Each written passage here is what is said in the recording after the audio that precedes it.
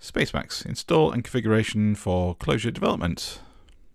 Spacemacs is a community-driven Emacs distribution providing all the packages and features that you get from Emacs, along with the very efficient Vim-style editing modes.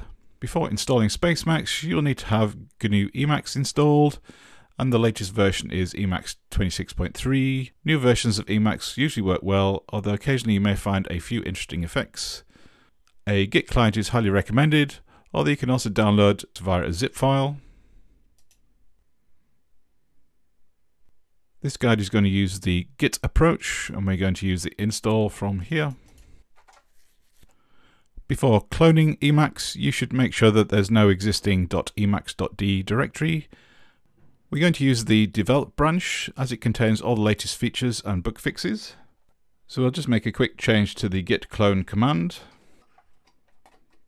We're going to check out the develop branch as we clone the repository.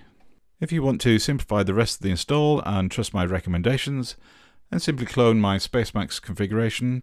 This places a complete Spacemacs configuration into a .spacemacs.d folder, and this will be used instead of a .spacemacs configuration file. Start Emacs from your operating system, and take a quick break while Spacemacs downloads all the packages it requires. When the installation is done, you'll see the Spacemacs home buffer with an important message about the next release. Install the CLJ-Condo binary to provide live linting as you edit your Clojure code. Instructions are on the website.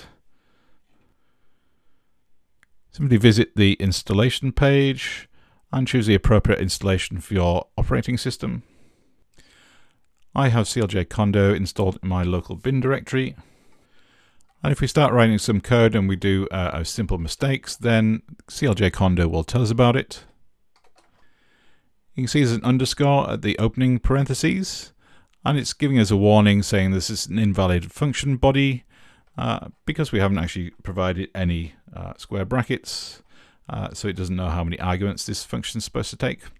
And now we've resolved the issue. Now the warning has gone, and the mark in the margin has also disappeared. You should also insert a search tool binary, such as ripgrep or Silver Searcher. I recommend ripgrep because it's the fastest one and also has some nice options you can pass to it to make the output of ripgrep really useful. If you want to search on file names across your operating system, then also install the locate binary, which will work with Helm locate. And that's everything. Now you're ready to go off and create some amazing code using Spacemacs for Clojure development. Thank you.